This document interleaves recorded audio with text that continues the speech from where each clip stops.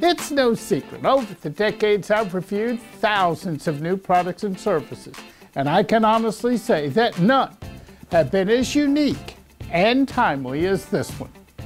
This is MicroClimate's new Air, and while it looks like something an astronaut would wear, it's actually a state-of-the-art, ventilated and filtered helmet-style device that promises to offer a much higher level of protection than a typical mask. Stay tuned. In a moment, you'll meet Michael Hall, the CEO and founder of MicroClimate, and he'll tell us more about his new Air product. And that starts right now on the Gadget Guru. When we look back, 2020 will most likely be known as the year of the mask. And if you're like me, you're probably sick and tired of wearing them and are looking forward to exiting the days of the new normal and getting back to, well, the old normal. While there's been some promising news on the vaccine front just recently, COVID is still here and the case numbers are rising, with more mask mandates announced in some areas. And with speculation that a nationwide mask mandate could be coming in the very near future, MicroClimate's Air just may be the right product for those, like me, who are taking COVID seriously and are staying home, other than when absolutely necessary. Joining me today is Michael Hall, the founder and CEO of MicroClimate. Michael, thanks for taking time out of your busy schedule. I'll start by asking, what is the Air and how does it work? It's a full face covering. We use an acrylic ellipsoid dome, and we're fully filtering the air that comes in and comes out. Those pleated HEPA filters are filtering the air coming in, and then there's two exhaust fans in the front that are pulling air through filters for the exhaust. So essentially, it's a mask that seals at the neck. So instead of sealing around the face and the nose, we're not touching any of that. That's part of what makes it much more comfortable than the typical mask. And also, I'd say this seal is much more robust and much easier to do than a typical mask. The neck is round. This feels, more like clothing than anything else, and so that's, I guess, the basics of what it is. How is using the Air helmet different from wearing a typical mask? A lot of personal protective equipment, it was always designed to protect the wearer, right? This is kind of a new thing that we're getting into with COVID as this has gone on, to put on the mask for others, right? And so we're trying to be really careful with this product to handle both of those situations well. First off, yeah, the filters and fans to get the exhaust air out and make sure it's safe, around others. But then I'd say, yeah, masks struggle, many times with those seals around those contours of the face, right? Because you have, especially on some of the concave features, right? If you have a flexible mask, there's going to be gaps, and so that's where, again, we think this seal around the neck can do a lot better job to help the incoming air and the outgoing. I know that in your first generation of the product, just as you stated, that your feel was, okay, you cover up your face, because as we remember from day one of COVID, they said, wash your hands, whatever you do, don't touch your face. Well, on a standard mask, you're touching your eyes, and that's just not a good thing. But you've now shifted away from just using the cloth as the barrier, of using 4 HEPA filters along with fans. Can you explain how that works on both when you're inhaling and exhaling? Yeah, so what's happening is, so the fabric that we have is impermeable, and so there isn't any air going through here. Maybe I can show it better here, but if you look inside,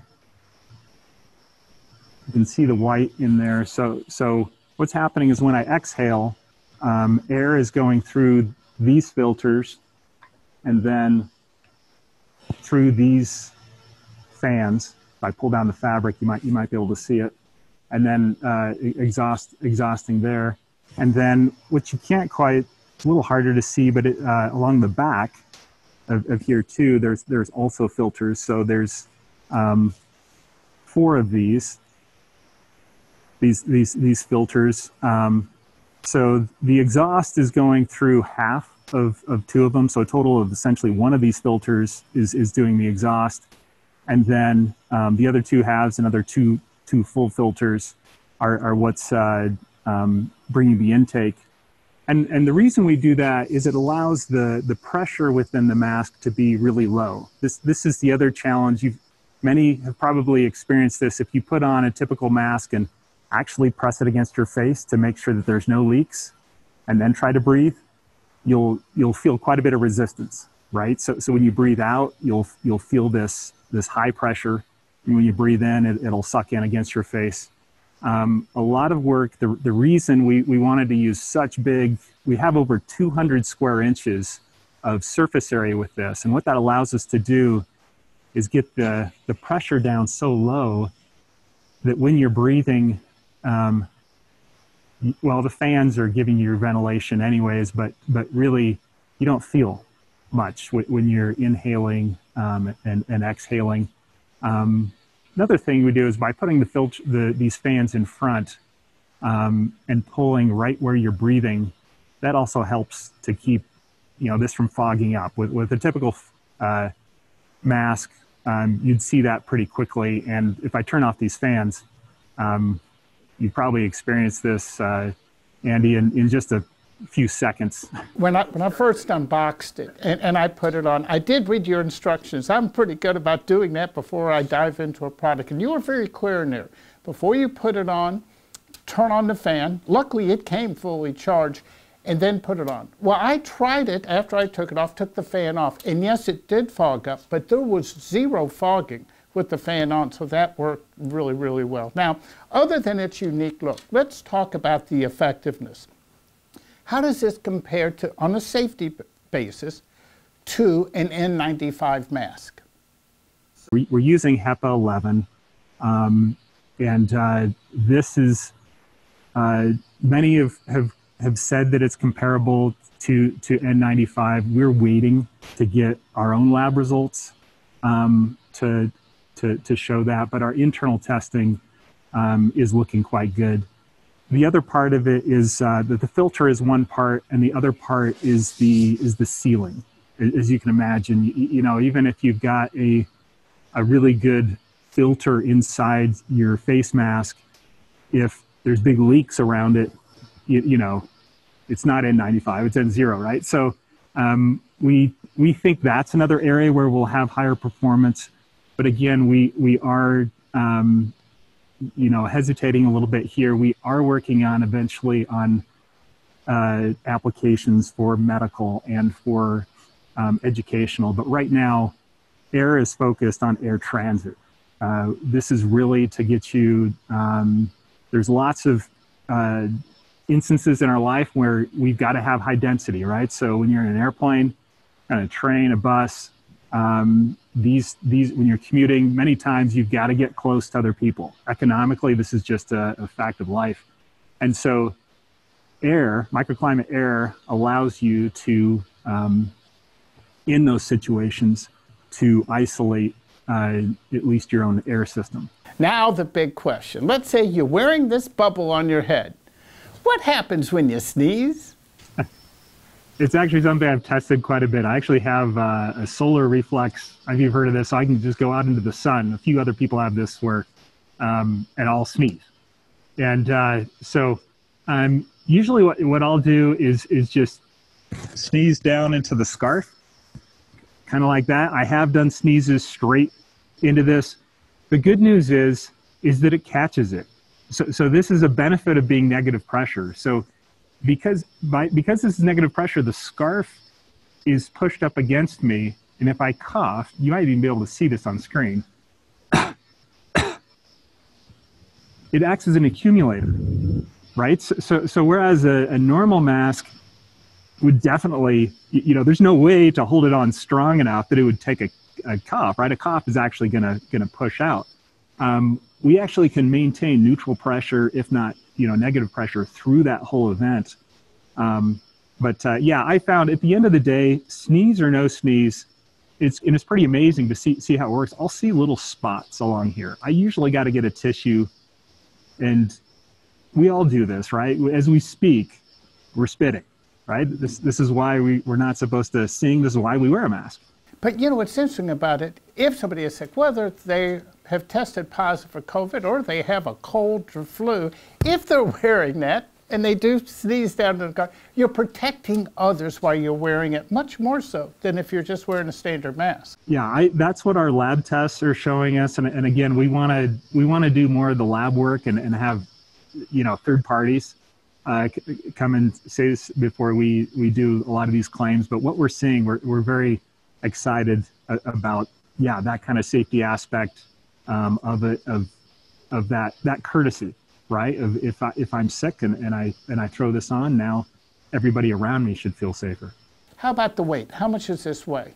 So it's 1.75 pounds.